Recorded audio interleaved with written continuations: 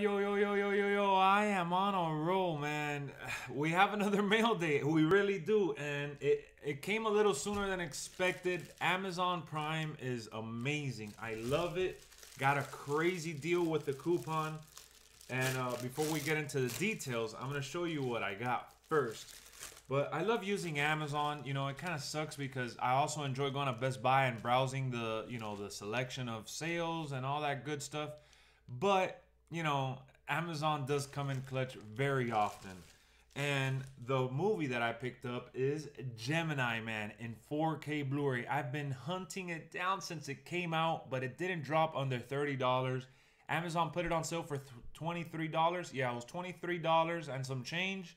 And I had a coupon that was for $10, so I ended up paying 14 bucks for Gemini Man in 4K Blu-ray. I cannot wait to check it out. I've been anticipating this movie for a while, not just because I want to see Will Smith fight Will Smith, but because I want to see the 60 frames per second in the 4K edition copy, which I believe is only on the disc edition. I heard so many good things about the quality for this release. I heard it's outstanding. Ang Lee, what he did, Billy Lynn's Walk of Whatever.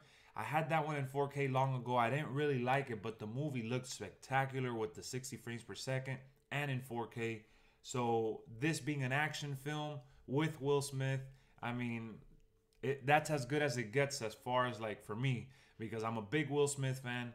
And again, so the premise for this one is twice the Smith, twice the action. Will Smith stars in the non-stop action thrill ride from Academy Award-winning director Ang Lee. Retired hitman Henry Brogan is forced on the run by a young, highly skilled operative who will stop at nothing to eliminate his target.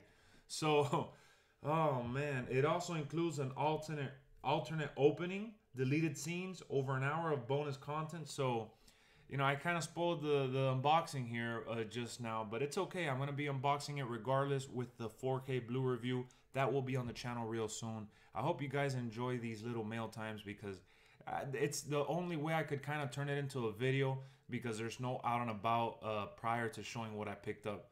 So that's kind of the bummer for these, but I'm really happy to have picked this up for 14 bucks. I waited it out and I got it at a good price and I'm happy. If the movie's not that good, then I'll be fine with it because I at least got to enjoy the stunning quality that I've been hearing and reading. So I'll see you on the next one. Thank you for tuning in. I appreciate all the support. If you're new to the channel, again, subscribe, drop a like, help your boy out. More videos on the way.